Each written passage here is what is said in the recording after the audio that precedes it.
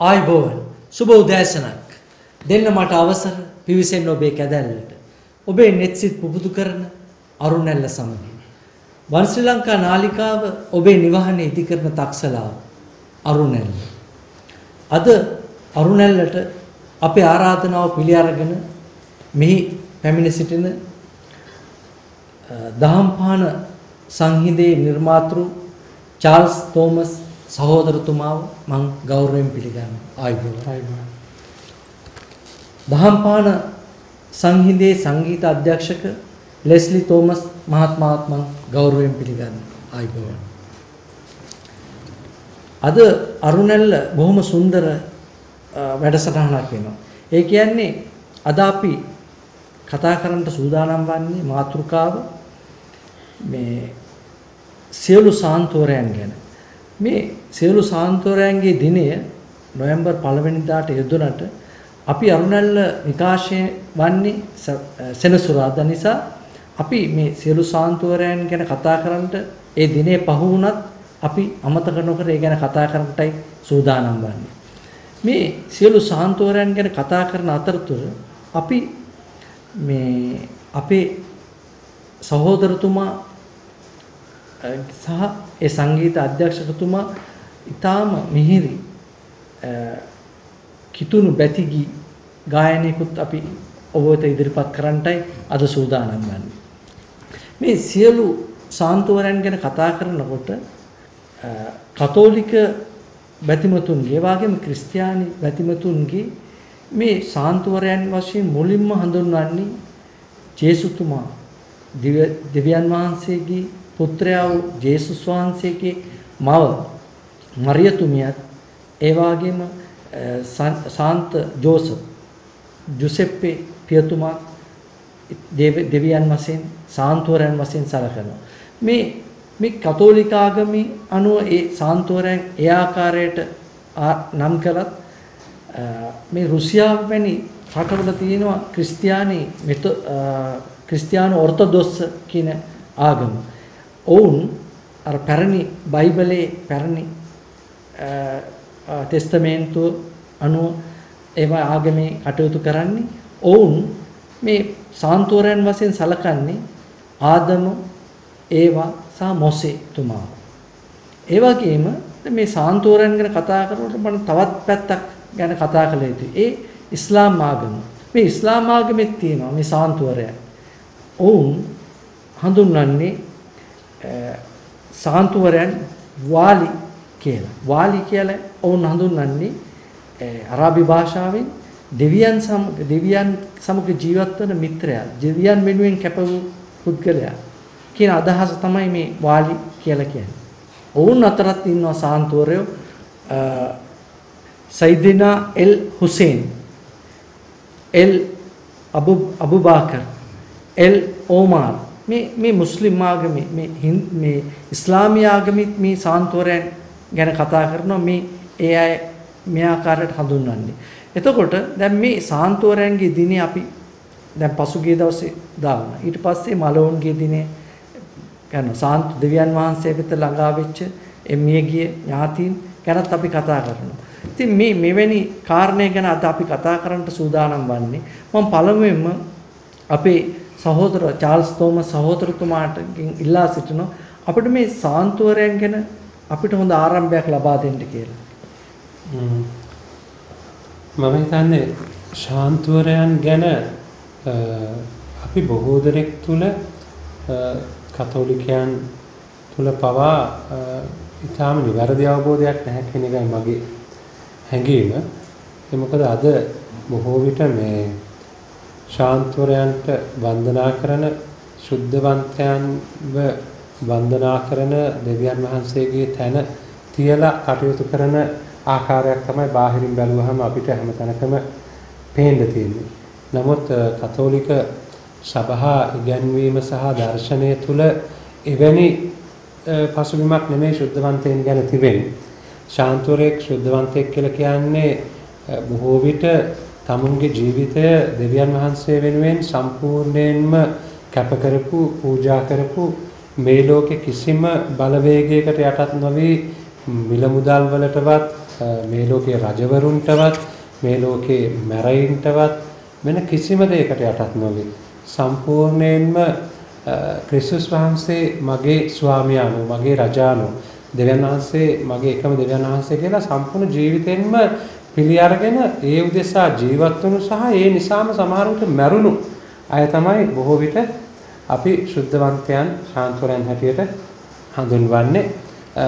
එතකොට ඒ අයගේ ජීවිත ශුද්ධවන්ත වෙලා තියෙන්නේ ඒ අය දෙවියන් වහන්සේ උදෙසා ජීවත් වුණු නිසා. ඉතින් දෙවියන් වහන්සේ උදෙසා ජීවත් වුණු ශාන්තවරයන් ශුද්ධවන්තයන්ගේ ජීවිත වලට වන්දනා නමස්කාර කිරීමට නෙමෙයි අපි සභාව ආරාධනා කරන්නේ ඒ ජීවිත ආදර්ශය අරගෙන අපේ ජීවිතත් ශුද්ධවන්ත භාවය කරා ගෙනියන්න ඔවුන්ව ආලෝකයක් කරගන්න තමයි ඒ සභා දර්ශනය තුළ අපිට ඉගැන්වෙන්නේ. ඔව්. එතකොට දැන් මෙතනදී දැන් මෙහෙම දෙයක් තියෙනවා. දැන් ශාන්තවරයෙක්ගේ මේ ගැන කතා කරනකොට මේ සිනායි කඳුමුදුනි කළුගල් තලාව මත දෙවියන් වහන්සේ මෝසෙතුමාට ඇඟිල්ලෙන් ඇඳලා පෙන්වලා දෙනවා මේ දසපනත. මේ දසපනතේ මෙහි තියෙනවා පළවෙනි මේක I am the Lord your God. එතකොට මම තමයි දෙවියන් වහන්සේ. එතකොට වෙන කෙනෙක් නැහැ කියලා එතනදී කියන දසපනතේ. එතකොට මේ සාන්තුවරයනුත් දෙවියන් හැටියට අපි අදහන්න පටන් අරන් තියෙනවා. එතකොට මේකේ වෙනසක් තියෙනව නේද සහෝදරතුමා? ඔව් ඒක තමයි මම මුලින් සඳහන් කරා වගේ ශාන්තවරයන් ගැන ශුද්ධවන්තයන් ගැන සම්පූර්ණ වැරදි මතවාදවල තමයි අපේ ජනතාව අද ඉන්නේ ගොඩක් වෙලාවට. ඉතින් මම හිතනවා ඒ සම්බන්ධව නිවැරදි දැනුවත් කිරීමේ අඩුකමකුත් තියෙනවා. කතෝලික සභාවේ සුදු සභාවේ පළමුවෙනි පනත හැටියට සැබෑව එකම දෙවියන් වහන්සේට වන්දනා කරව කියලා තියෙන්නේ. ඒ මොසෙස්ට දීපු දසපනතේ පළමුවෙනි වගන්තිය. එතකොට ඒ සැබෑව එකම දෙවියන් වහන්සේට වන්දනා කරව කියන එක ජීවිතෙන්ම පිළිගත්තු අය තමයි මේ ශුද්ධවන්තයෝ කියලා කියන්නේ. අද අපි සම්පූර්ණයෙන්ම ඒක විකෘති තත්වයකට පත් කරගත්තු අවස්ථා අපිට දකින්න ලැබෙනවා. මේක සම්පූර්ණයෙන්ම අමතක කරලා අර ශුද්ධවන්තයින්ව දෙවියන් වහන්සේගේ තැනට දාගෙන ශුද්ධවන්තයින්ව වන්දනා කරන ක්‍රමවේදයක අපි ජනතාව අද යොමු වෙලා ඉන්න ආකාරයක් අපිට පේනවා. ඒක නිවැරදි දෙයක් නෙවෙයි. ඒක සභාව කිසිසේත්ම උගන්වන දෙයක්වත් නෙමෙයි. එතකොට දැන් අපි මේ සුද්ධවන්තයන්ට වන්දනාමාන කරන්නට යනකොට දැන් සමහරු දෙවියන් වහන්සේට වන්දනාමාන කරන්නට යන්නට කලින් සුද්ධවන්තයන් කරා ගිහලා අපි බාරහාර ඔප්පු කරන්න යනවා අපි ඉල්ලීම්. ඉතින් මෙවැනි දෙයක් දිගින් දිගටම ගියොත් මේ දෙවියන් කෙරේ තියෙන මේ භක්තිය ගෞරවය අඩුවීමක් වෙයිද? ඉතාලම පැහැදිලි ලෙස ඒ දෙවියන් කෙරෙහි තියෙන භක්තිය ගෞරවය අඩුවීම කියන එකෙන් අදහස් කරන්නේ අන්තිමේදී මිනිස්සු පරම සත්‍ය හොයාගෙන ඒ සත්‍යයට වන්දනා නොකළොත් මිනිස්සු මිත්‍යාවක් ඔස්සේ යන්න පටන් ගත්තොත් ඒකේ හානිය තියෙන්නේ tamunටමනේ. ඉතින් දැන් ඔබ නැගූ ප්‍රශ්නයත් එක්ක බලනකොට දැන් කොහොම සරලව ගත්තොත් කතෝලික ජනතාවගේ උතුම්ම විශ්වාසය තමයි දිව්‍ය සත්ප්‍රසාදීය ස්වාමින් වහන්සේ. ජේසුස් වහන්සේ ජීවමාන වැඩ සිටිනවා කියන අත්දැකීම තමයි කතෝලිකයන්ගේ මූලික විශ්වාසය වෙලා තිබෙන්නේ. එතකොට දැන් සමහර විට අපිට පේනවා දැන් කොච්චිකඩේ පල්ලිය වගේ තැන් වලට ගියාම එතකොට මේ දිව්‍ය සත්ප්‍රසාද වහන්සේටත් වඩා දිව්‍ය පූජාවටත් වඩා මිනිස්සු අන්තෝනි මුනින්ද්‍රාව වන්දනා කරන ක්‍රමයක තමයි ඉන්නේ. ඉතින් ඒක අද අපිට පේනවා ඒක ශීඝ්‍රයෙන් වර්ධනය වෙනවා වැඩි වෙනවා. ඉතින් ඔබ කියනවා වගේම මේ தත්ත්වය හානිදායකයි. හේතුව මිනිස්සු සත්‍ය හරියටම අවබෝධ කරගෙන ඒ සැබෑ වූ දෙවියන් වහන්සේව හඳුනා ගැනීම තුළ තමයි මිනිස්සුන් ගැලවීම තියෙන්නේ.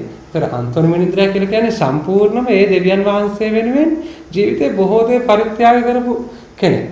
අන්තිමට දෙවියන් වහන්සේ වෙනුවෙන්ම ජීවත් වුණු එකම බොරුවක්වත් කියපු නැති ශුද්ධවන්ත ජීවිතයක්.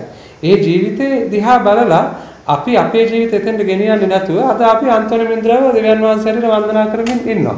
ඉතින් ඒක මම දකින්නේ අවාසනාවන්ත තත්ත්වයක්. ඔව් දැන් හොඳ අපි තැනකට අවතීර්ණ වුණා මේ කතාබහ. දැන් මම නැවතත් ආරාධනා කරනවා අපි මේ ගීතිකාවක්ම ගායනා කරලාම අපි ඉදිරි කතාබහට යමු කියලා. මේ ගීතිකාවේ අපි ගායනා කරන්නේ දෙවියන් වහන්සේ කියනවා ඔබ යාඥාවෙන් මට ලං වෙනවා නම් මම ඔබත් එක්ක කතා කරනවා. ඔබ වෙන වෙනවා නම් ඔබ හැමදාම දුකෙන් අඬනවා. ඉතින් හරියට අපි මේ අද කතා කරන මාතෘකාව ඔස්සේම හිතලා බැලුවොත් සැබෑව එකම දෙවියන් වහන්සේට වන්දනා කරමින් උන්වහන්සේ වෙත යොමු වෙද්දී මිනිස්සුන්ගේ ජීවිත නිදහස් වෙනවා. උන්වහන්සේත් එක්ක ලොකු සම්බන්ධකමකට අපි යනවා. නමුත් අපි එතනින් අයින් වෙලා වෙනත් දේවල් පස්සේ දුවන්න ගියාම අපේ ජීවිතවල කඳුල විතරයි ඉතුරු වෙන්නේ.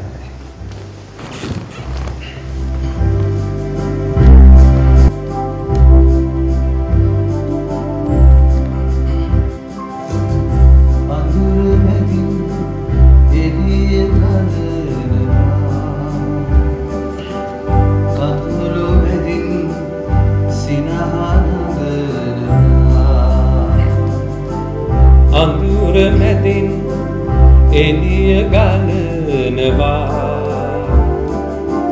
කඳුළු මැදින් සිනහ නගනදා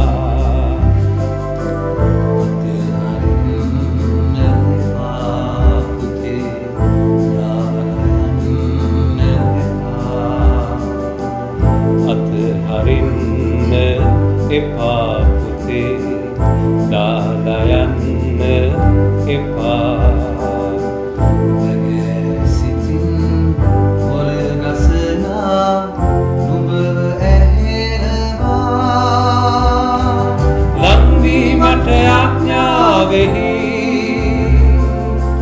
කතා කරනවා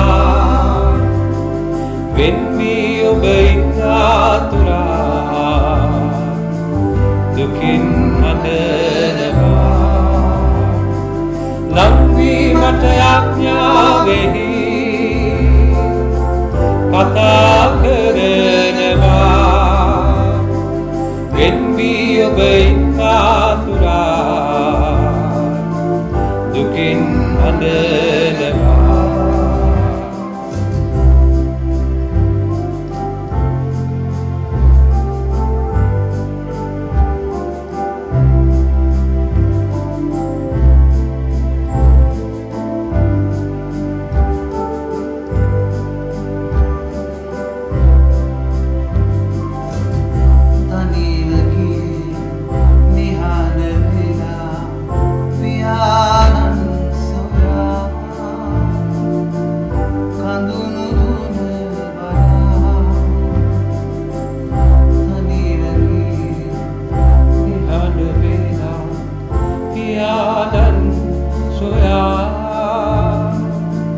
කඳු මුදුන බලා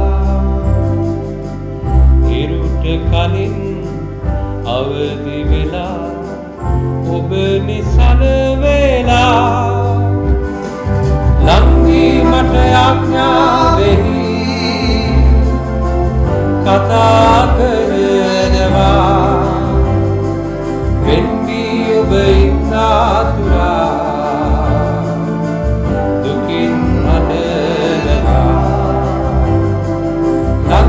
මට යාඥාවෙහි කතා කරනවා වෙන්වී ඔබ ඉන්නාතුරා දුකින් හඬනවා වෙන්වී ඔබ ඉන්නාතුරා දුකින් හඬනවා සංගීතය කියන්නේ බොහොම සුන්දර වූ දෙයක්. මේ ගීතයත් සමග මිනිසුන් අතරට යම්කිසි පණිවිඩයක් ගෙනියන්න පුළුවන් හොඳම සංවේදන මාර්ගයක් හැටියට අපිට මේ ගීතය සංගීතය දකින්න පුළුවන්. අපේ සහෝදරතුමා මේ සත්‍යයේ පණිවිඩය, දිව්‍යන් වහන්සේගේ පණිවිඩය ජනතාව අතරට ගෙනියන්න යොදා ගන්නවා මේ සංගීතය සහ ගීතය. මේ හොඳ සංවේදන මාර්ගයක්. මිනිසුන්ට කතා කරන්නට පැය ගණන් කතා කරලා යමක් කියනවට වඩා ඊටාම සරලව ගීතයකින් ඒ දේ කියන්න උත්සාහ ගන්න එක ඊටාම වටිනා කාර්යයක් හැටියට මම දකිනවා.